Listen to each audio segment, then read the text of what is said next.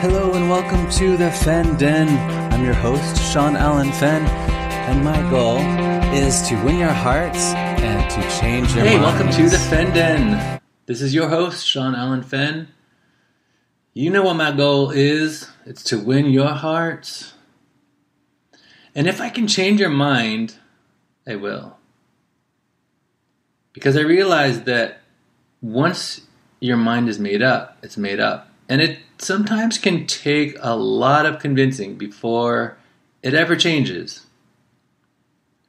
Now that's true for everyone, because once you have a particular view of the world, and you tend to reinforce your view of the world by the things that you see and the way you interpret the world, because your interpretation of the world reinforces your belief of the way things are already, so that your belief is confirmed, which is why it's so pointless to argue with people. When talking to people and you need to get something accomplished, it's really easy if you see it one way and they see it another way. It's really easy to get trapped in re-emphasizing your opinions, re-emphasizing whatever you believe, whatever your perception is. You'll tend to do anything to reinforce it, regardless of the other person's reality. At least at first.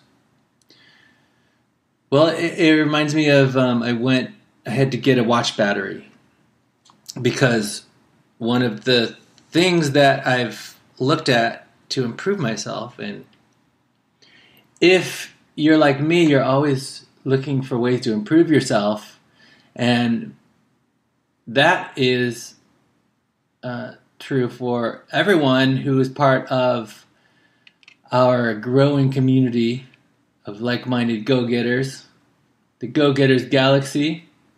If you want to join our private Facebook group, you can just ask me. Just ask. So if you're like me, which you probably are because you're listening, or maybe you're not and you want to see kind of what, if I know what I'm talking about, and you can, and that's fine if that's a reason why you're listening, to know whether or not what I'm saying makes any sense, or even if it's to criticize, then at least that's a reason to listen. But it's more likely that you're listening because there's something about what I'm saying that resonates with you. So I decided that I have to make it a point to control time better, because the most valuable thing that we have is time. Do you agree? Because time can never be returned. You can always get more money, but you can never take time and get a refund on it. Once it's gone, it's gone. You're never getting it back. It's the most precious thing because it has scarcity. And not only does it have scarcity, or is it, on the one hand, for the universe, there's no scarcity. But for us, we're allotted a certain amount of time in our lives. And the reason why it does seem like people who sell time are the ones who are losing, or the people who rent time are losing, and the ones who buy time are the winners. Because if you're buying time, you're buying the most valuable thing that exists, which means you are wealthy. Now, in an effort to control my time so that I can not rent it out, but I could actually buy it, I just have been kind of just, I guess, noticing that this is this area that has to improve. And one of those things that will change everything. Okay? Because I believe that sometimes you can accept your weaknesses, and if you spend too much time trying to strengthen your weaknesses, you're just going to have strong weaknesses. But there are some things that you actually need to, that you can take care of easily just by making a conscious effort. And one of those things is controlling time. So I say all of that to say that I was cleaning through some things and discovered an old watch. And this watch that it's not a fancy watch, but it's a good watch. And I totally forgot about it until I found it and remembered why I got it years ago. And it's because I decided that I need to control my time more effectively. And the physical nature of having a physical object that's specifically made to tell time, because you could always check the time by looking at your phone. Or maybe you have a compass. Maybe you have a sundial,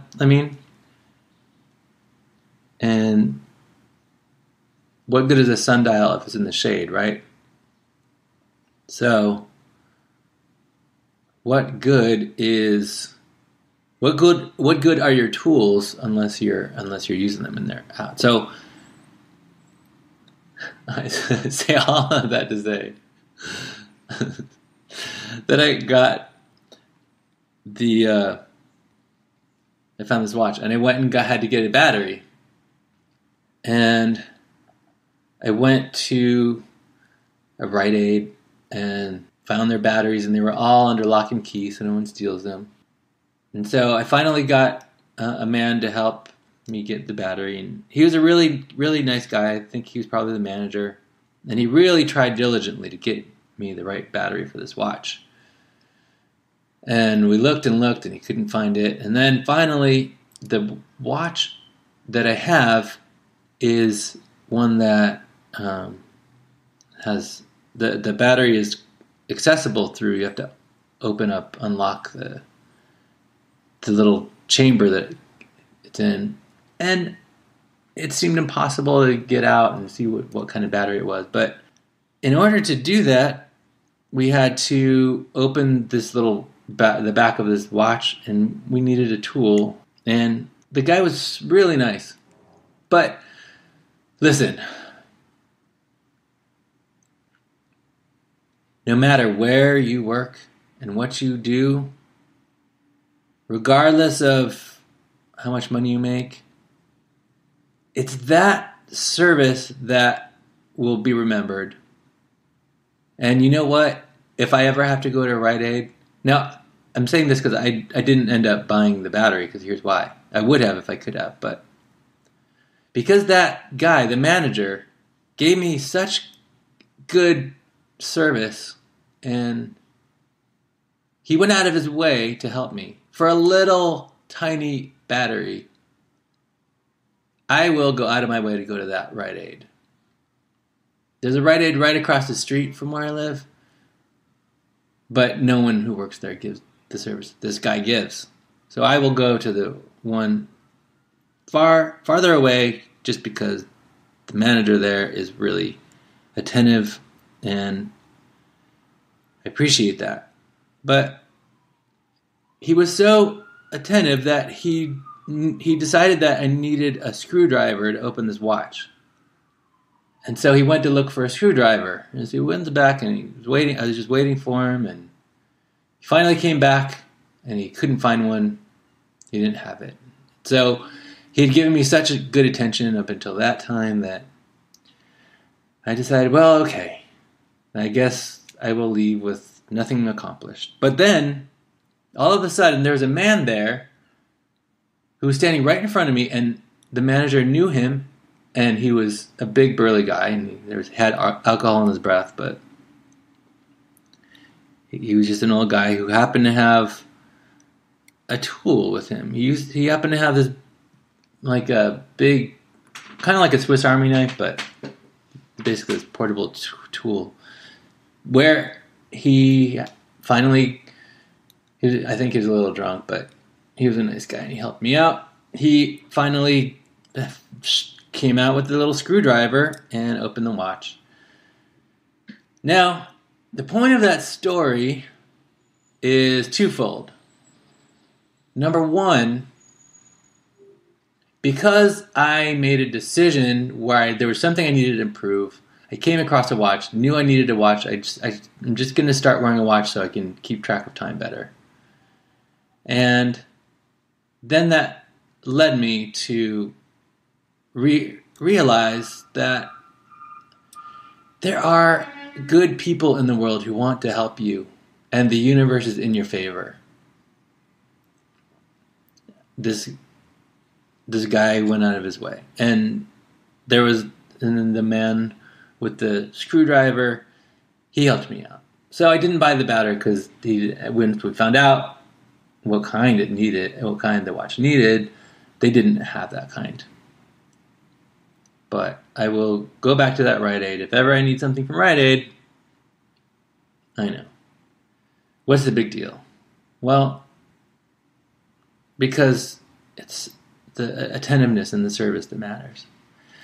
Now, I've had to go and look for... Okay, so after dealing with this guy, who was really great, he... English was not his first language, and Spanish is not my first language. And so, regardless of the little, language barrier talking to him, he was awesome. So, I say that because I dealt with someone really great in that moment. And now, I still have to go find a battery. And so I go to the next store down the street. They don't have a battery. And so I keep going to see, okay, well, there's got to be a watch battery on the street somewhere. And so I come into this, so I find this jewelry repair place that has watches and sells watches. And so, of course, they probably have a watch battery. And I go in and... Now here's why I bring this up. Because of my interaction with the lady at the counter at this jewelry place. She was a lady in the back of this little jewelry place that, while she was very helpful, she was just funny. Because the conversation, I could tell that she had... Her view of the world was different from the man who I just interacted with at the Rite Aid. And I could tell that right away because she, when I asked for a battery and asked if she had the watch batteries, she began to explain to me, well, we have batteries, and first I have to make sure it's not the battery, but make sure it's the watch. Make sure that the battery is the problem and not the watch. Anyway, she communicated that it's very important to run this little battery through her little tester. And the way she was saying it she was saying it as if she thought, I don't know what she thought, but I just came in because I knew I needed a battery. And the store didn't have it, and I was hoping she would have it. And I told her what kind of battery I needed, because I found out from the nice man at the Rite Aid, I discovered exactly what battery I needed. But when I tried to explain to the lady at the jewelry repair place, she wouldn't even listen. I tried to explain, okay, I know what kind of battery it is. And for some reason, like, she didn't hear me, or I wasn't clear enough. When you interact with some people, you just kind of have to, I don't know. You enter their world, and you want to get the best out of them. She was kind of argumentative personality. Like,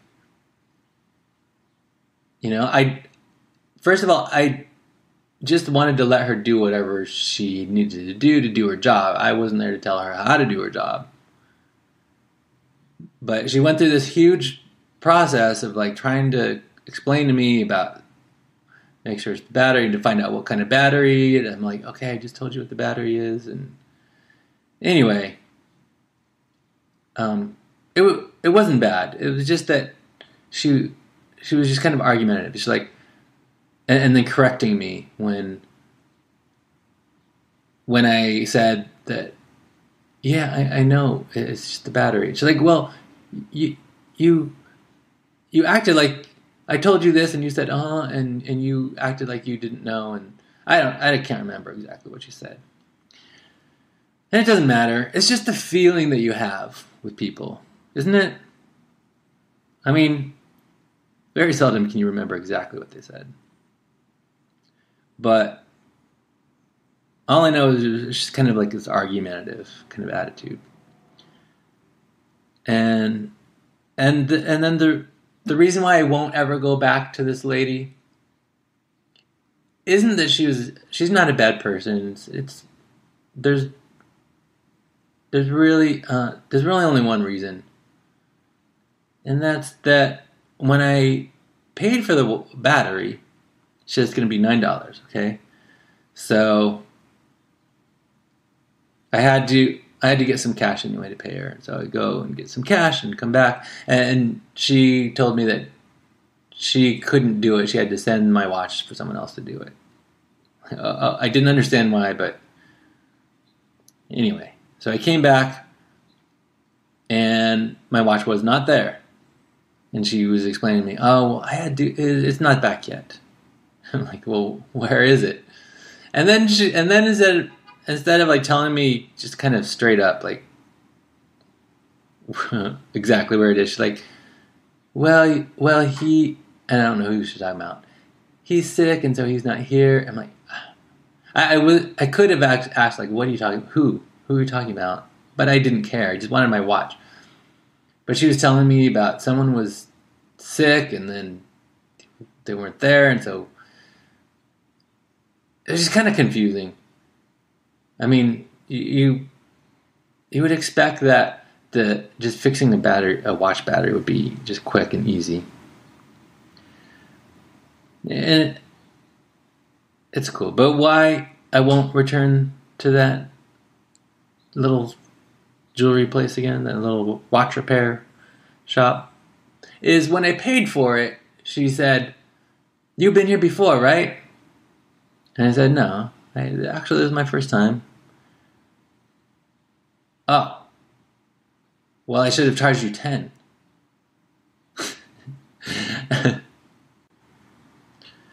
Yeah, and so I was like, okay, well, thank you. She's like, I don't know what her reasoning was. I think she was trying to say that she charges her regular customers $1 less than new customers. I don't fully understand why, and I don't know why she would even tell me that. But needless to say, I got the battery for my watch. So I wore my watch, and I feel good because now I'm on time. All of a sudden, now I'm on time everywhere. Okay, so I'm feeling really proud of myself. Now I'm on time everywhere.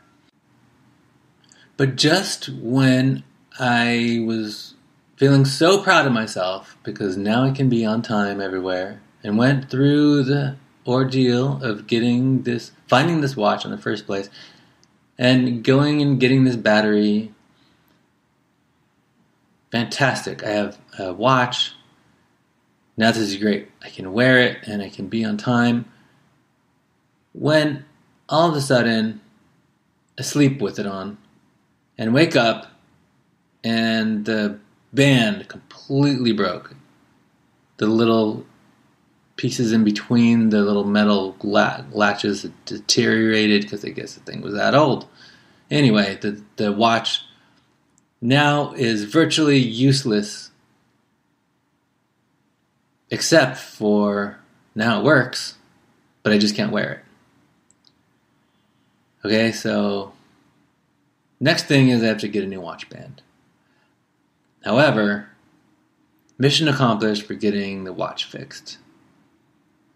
While it has helped me to be on time, I have to keep it on for... It's hard for me to keep it on because it doesn't have the watch band now, so I have to get the watch band. But you never know. You'll fix one thing and then another thing breaks. That's my point. Okay? So, if I can change your mind, I will. I'll change your mind, and then something else will come along, and everything will completely be.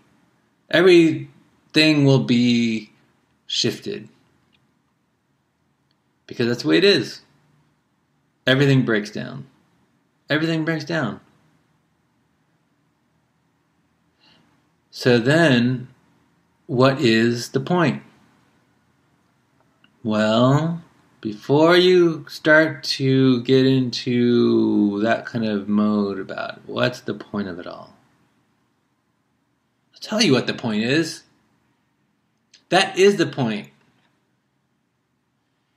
Our job is to make order out of chaos. How do you make order out of chaos, though? Well, that's a good question. How do you make order out of chaos? I have a couple of things I want to talk about in this episode of the Fen Den. Number one, I mentioned the book that I'm writing, The Power Within the Freedom of Choice. And if you've been listening to the Fen Den with your host, Sean Allen Fenn, and you're following me on Instagram at Sean Allen Fenn and Twitter, maybe you're even following me on Facebook, my Facebook page, and I thank you. So, if you've been following me for a while, I'm writing a book. And I actually shared it in a couple episodes ago. It's not even done yet, but that's how fully transparent I am, and the mark of an artist is to be vulnerable. So I'm not afraid to show my process, because the process is where you find the real nitty-gritty. The process is where you find yourself. It's where you work it out.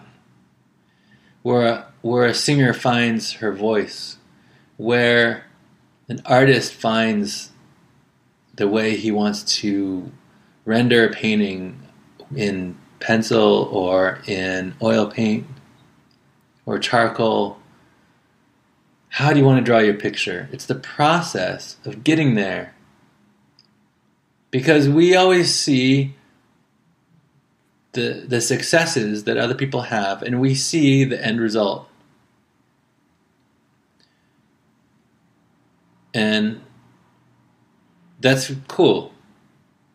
But then, how do you get there? Well, you have to get under the hood and look at the process. So this is the process. And you can pre-order my book, get on the waiting list. Go to my website, seanallenfenn.com/book. And get on the list for this book, because the episode where I read some of this book, I have since revisited and really kind of, I have to tell you that I'm onto something. And this is how this is how just working out the process will allow you to discover, like, maybe you don't even want to discover it. Some people don't want to know how ice cream is made. They just want to eat the ice cream. And that's fine. Okay? I get it. I love ice cream. But say, for those who do want to know how it's done, because they want to do something themselves, okay? And that's the difference, is the curious people, the doers, they want to know. The spectators, they might not want to know. They don't care. They just want to see it. You just want to be entertained. So, if you just want to be entertained, well, let me entertain you. But if you also want to come with me on the journey, here's what I discovered, and I narrowed it down to what my book is about. I mean, I mentioned just some loose things about it, in that it is part autobiography, part philosophy, but the real thing is, the question that I'm answering is, will Sean ever find something people want and do it better? Will I ever find that thing that people want and then do it better than anyone else? Will I ever find that? And what led to that question is acknowledging the deep motivation. So there I was. I set off to be a rock star. Why I wanted to be a rock star is because I wanted self-importance. I wanted self-importance. I wanted to feel important. Now, the difference is that I wanted something for selfish means. Okay? It was selfish. And it was emptiness. Anytime what you want is selfish in that way, it's going to be empty. Because what I really wanted was significance. And I wanted to give that to the world, okay? I wanted to give significance. I wanted to be significant so I could give something to the world. But I was not willing to give more than I was taking. In the need for significance, I was only making this self-aggrandizement that was perpetuating ego. And instead of ego, what I think is better, and how I've come to understand it, is selfless confidence. Does that make sense? Okay, it's more than self-confidence. It's selfless confidence. And the only way I was able to get there was a total breakdown of myself.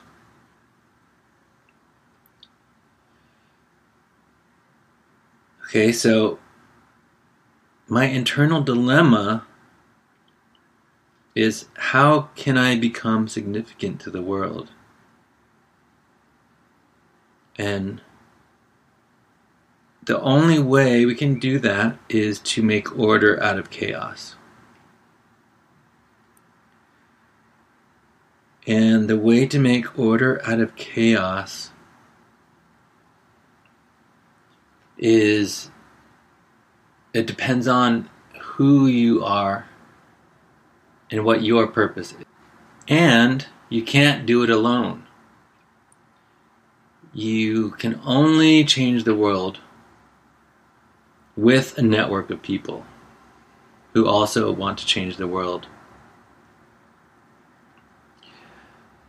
There is a really cool new discovery that scientists discovered a new human organ.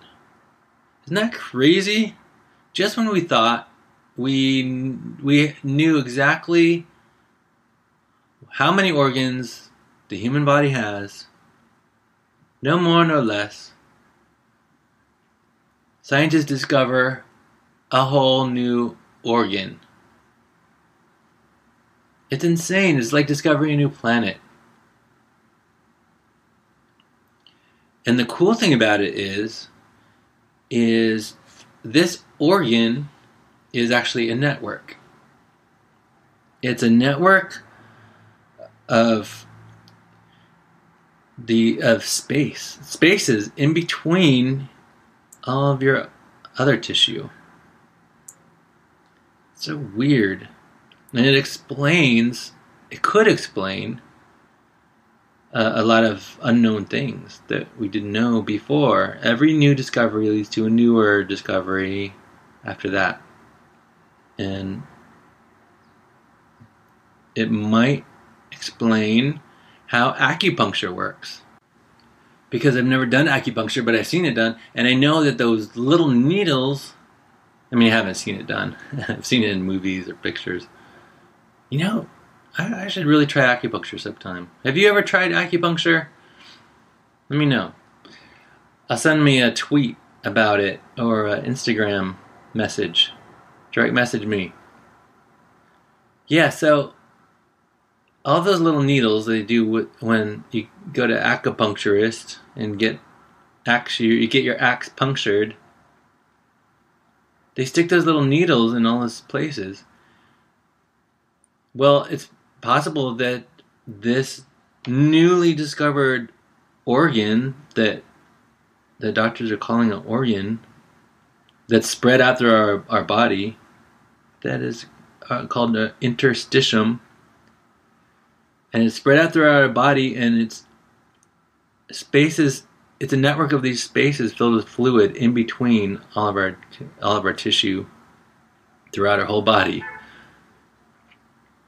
And it can explain a couple of things. And number one, it can explain how acupuncture works. So it can explain how alternative healing could be possible because it affects the interstitium, and if the acupuncture needles stimulate these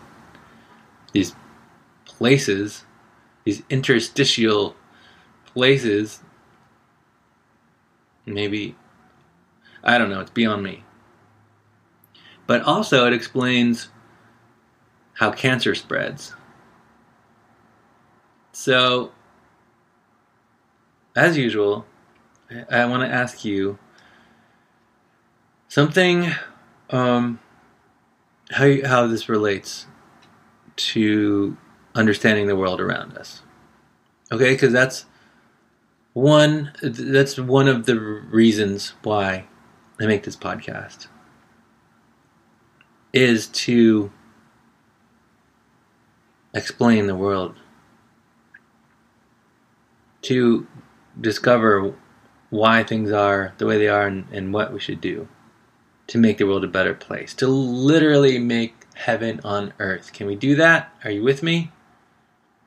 So I want to ask you, what is the undiscovered space in between your actions and your thoughts, your desires, your motivations? What is that interstitial space?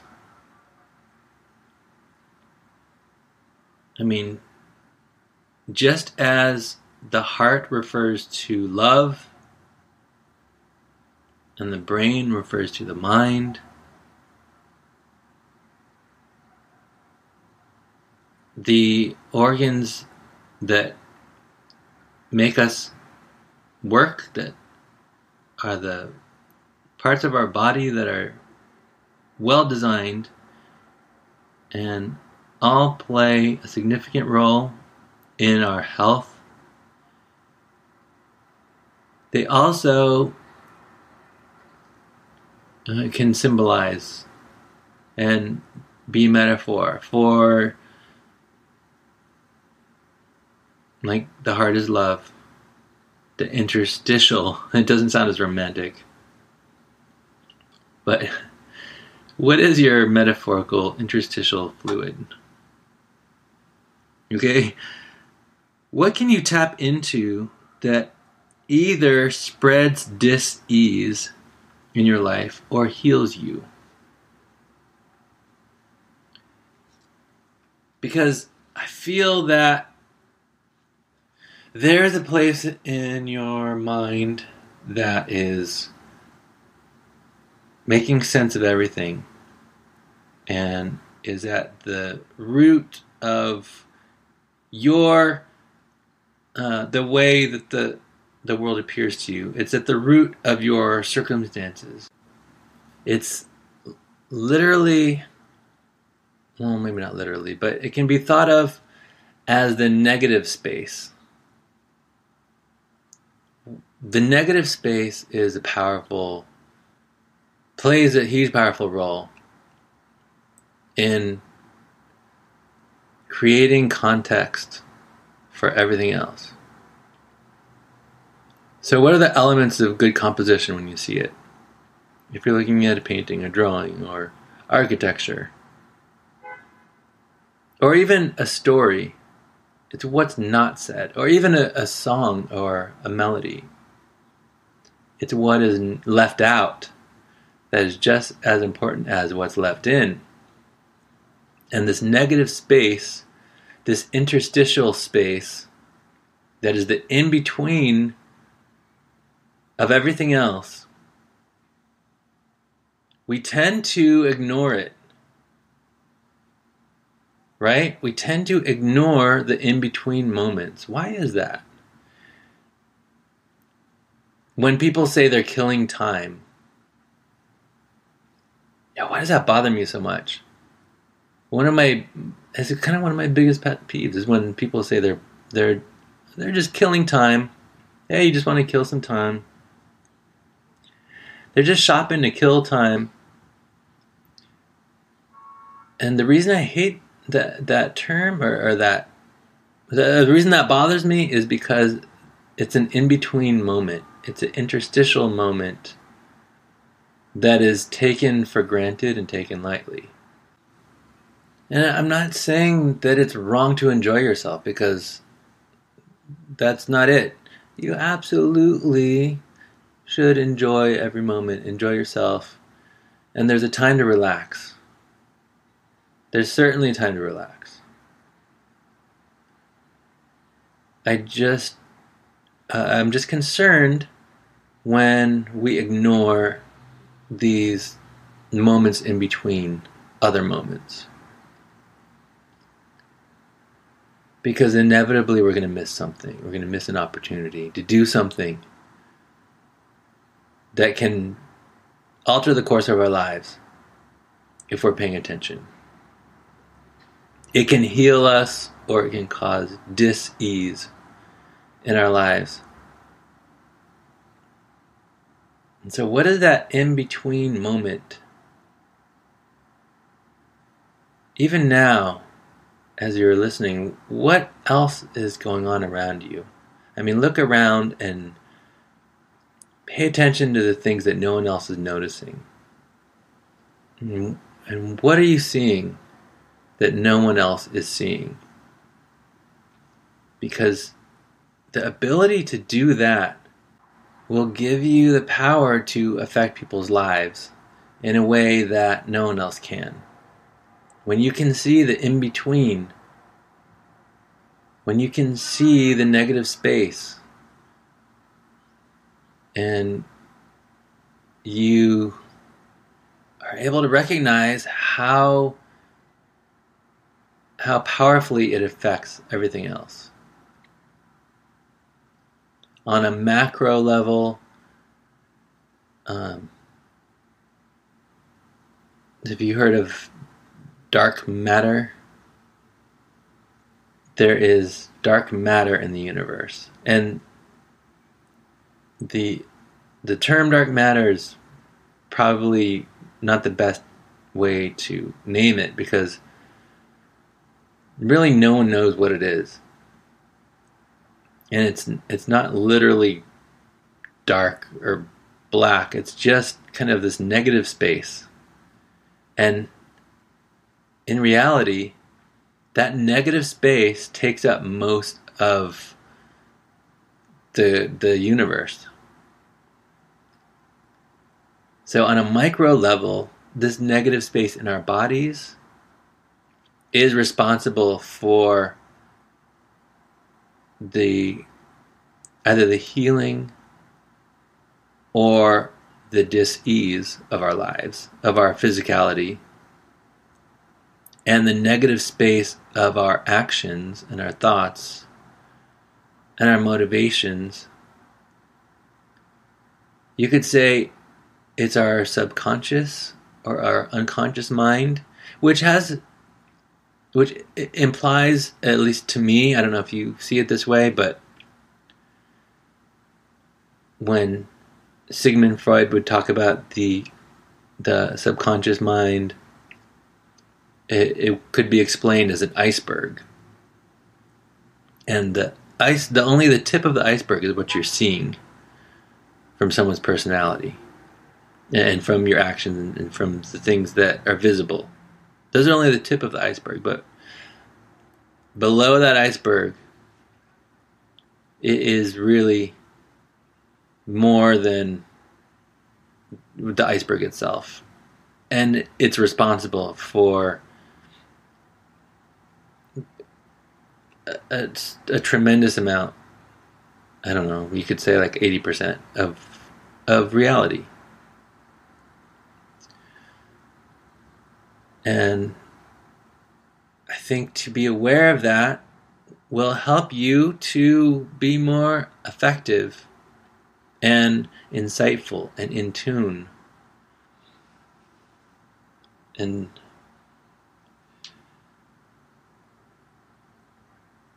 that's what will create fulfillment in your life, is being able to focus not focus on the negative in terms of personality, but the negative space is actually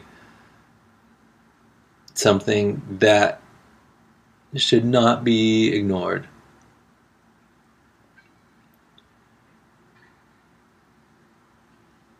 And that is what my book is about, which you can go to my website, SeanAllenFenn.com/book, and sign up for the waiting list, because the importance of that negative space is so great in magnitude that it can explain the meaning of life.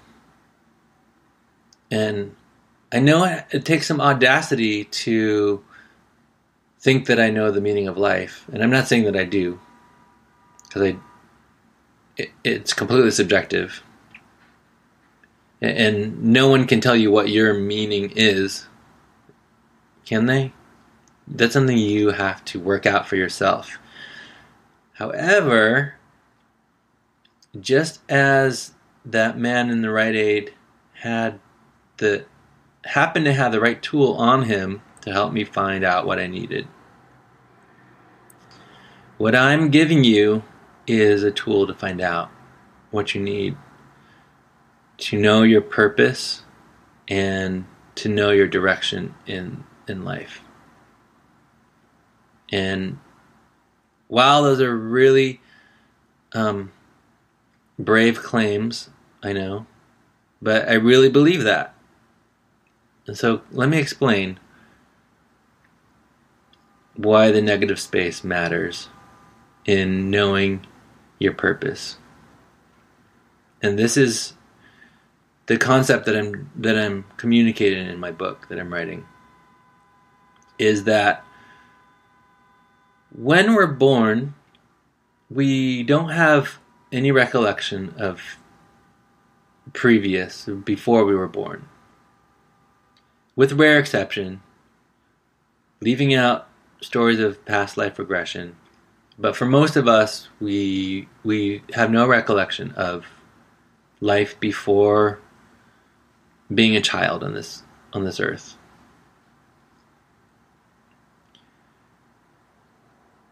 Yet, while we're here, there are ideas and religious,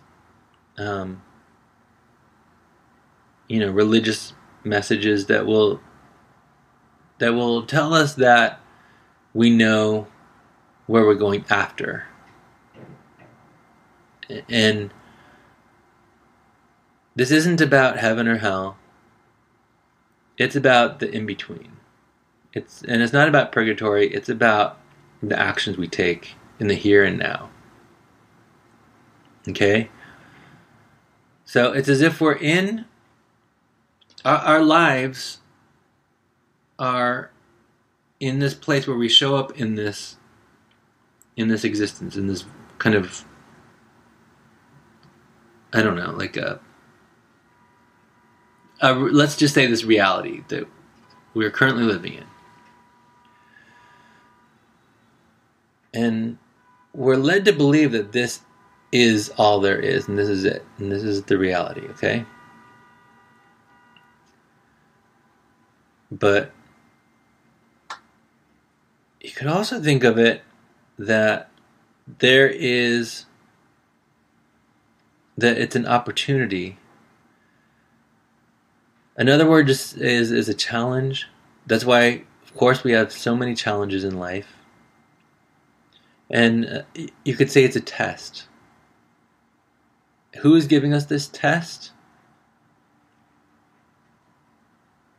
Well, that is another great question, because for any sort of like religious tradition, it can take on different words. You can use different terminologies. But I think it's safe to say that life itself keeps living. Does that make sense? So consciousness itself, life itself, because before you're on this planet, there already is life on this planet. And after you die, there will continue to be life. You can hear the sirens outside. Here I am in New York City. And there's always action. There's constant, non-stop action. This is a world, a reality of action. Constantly just moving and living. And then in the cycle, there's also dying and death. But there continues to be life. And that doesn't change. You know, our perception might blink in and out because we're here for a blink of an eye on this planet. And so that's why what we do matters so much while we're here. Because if we fail the test, we will be forgotten. If we fail the test,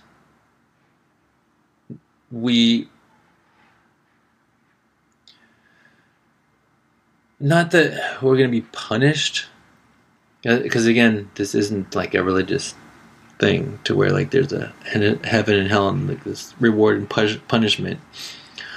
Although in this life that we live in, there actually is a reward and punishment, but it's very rarely like finalized. I mean, except for a death row criminal.